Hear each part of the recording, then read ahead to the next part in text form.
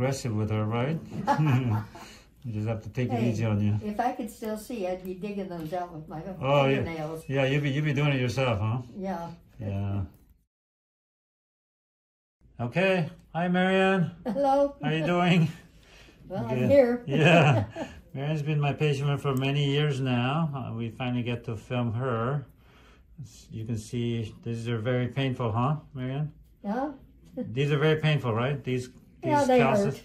Yeah. See, that calluses with a little root inside, a little corn, like over here and over here. And then she has these corns and calluses as well. And then we're gonna take care of her nails at the same time today. So I don't complain about them. I know she's one of the nicest patients that I have.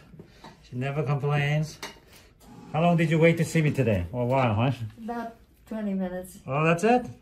Oh, some people walked out this morning. Right, Tammy? Some people couldn't wait any longer, so all of a sudden I got really busy today. Last couple of days has not been extremely busy. So we're just gonna clean these out. These are called the IPKs, or intractable plantar keratosis. What that means is there's a plugged up sweat glands. The calluses form, and then we have 250,000 sweat glands that wants to get the sweat out. About 1 pint of sweat every day, most people. That's a lot of sweat. And then they cannot come through because of the callus, and it goes inward and forms a little rock inside. Some people call it a corn. I call it an IPK, or that's what's going on here. So we just clean this out. Sometimes I have to use chemical to burn this, but sometimes we just keep doing this every so often. After I clean this out, how long is it good for? A couple months? About a month? Couple of months. Couple months? Okay.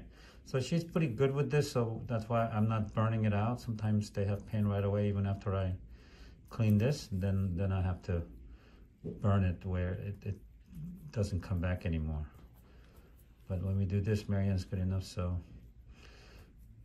how young are you this year now, Marianne? I'll be 91 in a month. 91, wow. I call it 9th grader.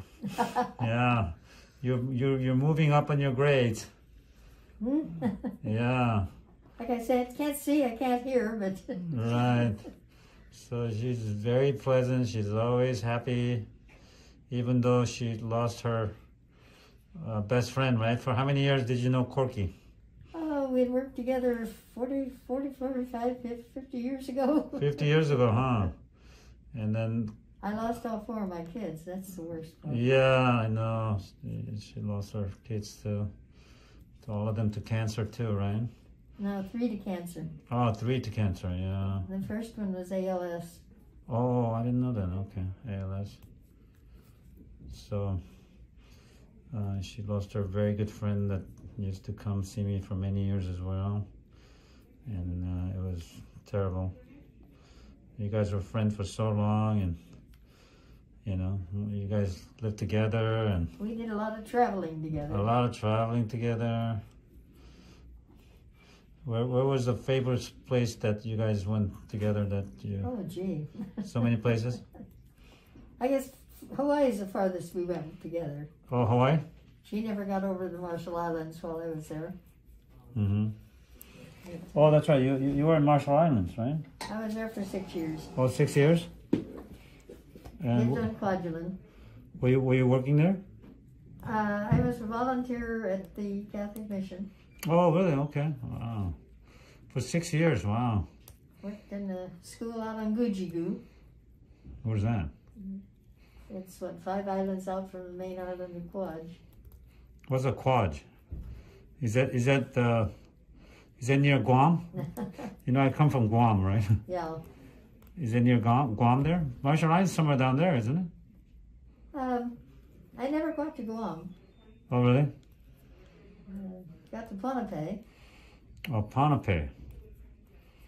Mm-hmm. And how was that? Did you enjoy there? I enjoyed it, yeah. You'd say you like the hot weather, right? Oh, I love the hot weather. Yeah, me too. I don't like Guam weather as much because it's too muggy, you know? It's too much humidity, you know? But I like Hawaii weather for sure. I like it nice and warm. You can see that there's a little corn inside in there, but it doesn't have that much pain. Usually they do have a lot of pain. I have to burn them, but she's doing well enough, so I don't have to do that. And she's 91 already, so we don't want to be too aggressive with her, right? You just have to take it easy on you. If I could still see, I'd be digging those out with my Oh, fingernails. yeah, you'd be doing it yourself, huh? Yeah. Yeah. I just can't see them anymore to do them. Yeah. So I got it down pretty well here, as you can see. I don't want to make it bleed, but this is as deep as I can go, as you can see here. This side also has a little corn in there as well. So how long has it been since Corky's been gone now? Oh. When did she pass? Last year? When? About 3 months. Oh, has it been 3 months? Oh, okay. Wow. It's pretty devastating, huh? I have a hard time remembering time. Yeah. When you don't do anything. Yeah. Yeah, it's getting harder, huh? Especially your... Yeah. So do you have how many kids did you have? I had 4. Oh, you had 4. So all of them gone now? All 4 are gone. Oh, 4 of them gone. However, I have 15 grandkids. Oh, you have grandkids, okay. And 36 great-grandkids. Oh, wow. And 8 great-great-grandkids. Oh, really? Wow. That's a lot. So do you see them often? They're scattered all over the world. Some of them I see frequently. But Anybody local? I got a grandson and a granddaughter that live here in Long Beach. Oh, okay. And 2 granddaughters out in Lancaster and 1 in Simi Valley. Oh, okay. The rest of them are in Texas and Illinois and Northern California, Yeah. Arkansas. All over, huh? Especially with COVID, you can't see everybody these days, huh?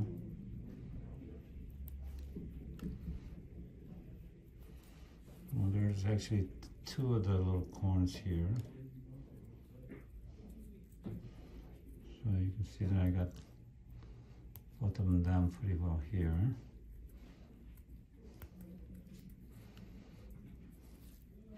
So how often do you see your grandkids locally? The ones that are reasonably close, we keep in touch every couple of months or something. Uh-huh. I've got one granddaughter that's working for she's going to law school in D.C. Oh, really? Oh, yeah. And she's just become the editor-in-chief of the Criminal Law Review. Oh, really? Yeah. Wow. That sounds serious. Yeah. She's a criminal lawyer? They're all pretty smart. Let's put it that way. Well, you know, when grandma's smart, they're all smart, you know. Your genes get handed down, right? That it has to come from somewhere, right? Well, let's see. She's into that. I have looked for her to run for president someday. Really? I won't be around, but Wow. First female president? Probably. She may be? Wow. Her sister has a pilot's license, commercial pilot's license. Oh, really? Oh, wow. As you can see, it looks pretty good now. There was 2 of them here. So I got both of them kind of down. So she does pretty well. We have a little small one here that just to make sure it doesn't become as deep. Right. Okay, and she has another little corn here, which is gonna get down. You have to be really careful because the skin's really thin. We don't want to overdo it.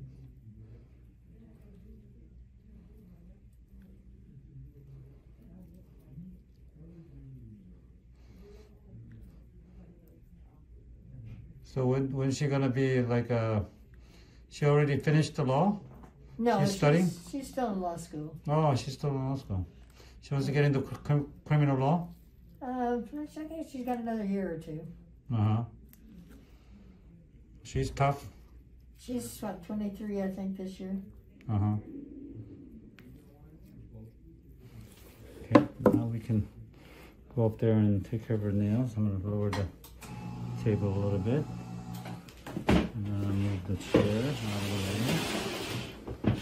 And bring this one in.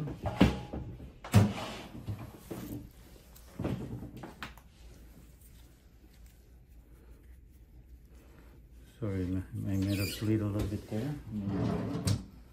Cauterize that. Like I said, her skin very thin, so.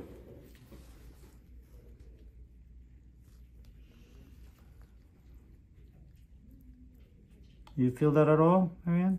Oh, yeah. No? You feel a little burning? It's just, I mean, it hurts a little. I mean, No, it's a little? Not enough to do much complaining about.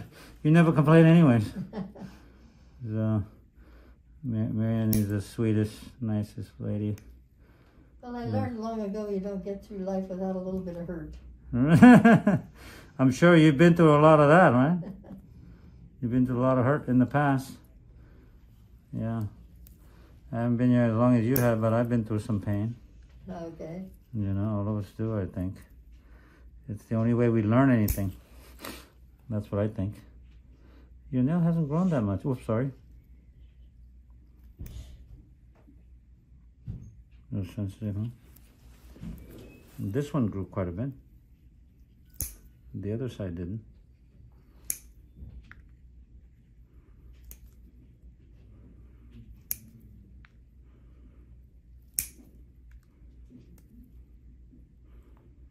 So when were you there in the Marshall Islands? Was it a while back?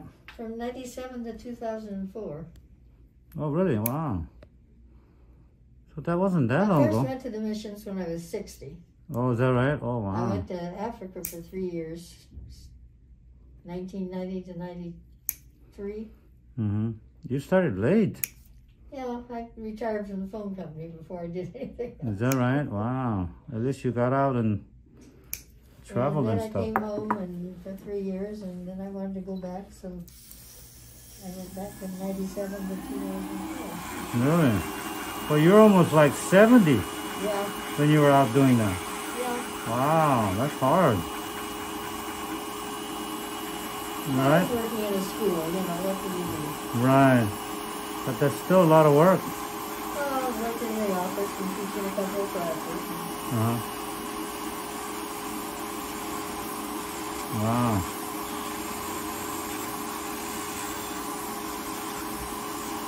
So you went there by yourself? Well, when I was, I had a little house by myself. Uh-huh. But there were people around. I mean, Right. I had neighbors and kids came out from Boston town. Mm-hmm.